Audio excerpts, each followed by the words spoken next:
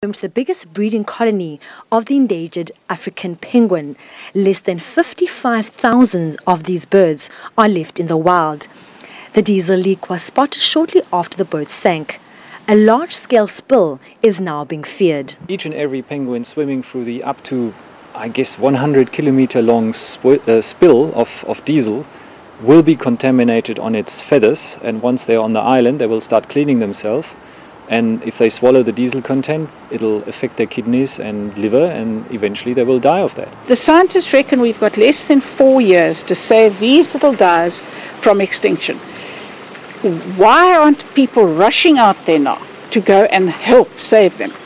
A salvaging company has already cleared the wreckage of loose and dangerous debris.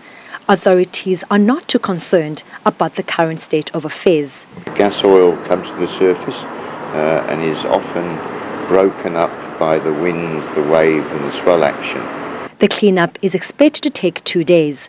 Lerato Tipa, SABC News, Port